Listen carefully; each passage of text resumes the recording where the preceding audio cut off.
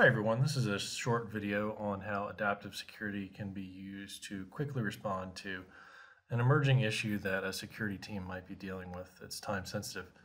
So in this case, the security team was trying to deal with a credential harvesting attack in which users were being directed by emails to websites in which they were asked to enter their credentials, their username and passwords that were being collected by attackers.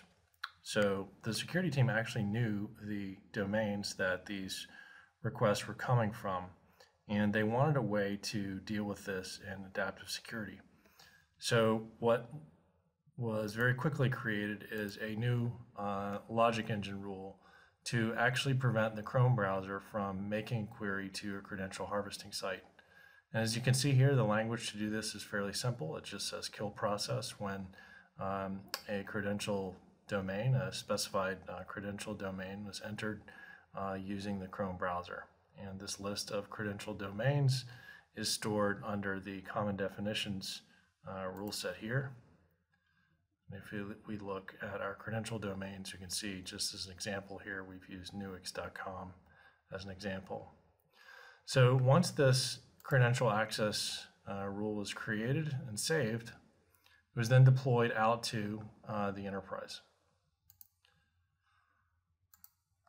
And just as a quick example, let's take a look at what happens when we attempt to access www.nuix.com from the Chrome browser on two different hosts in our enterprise.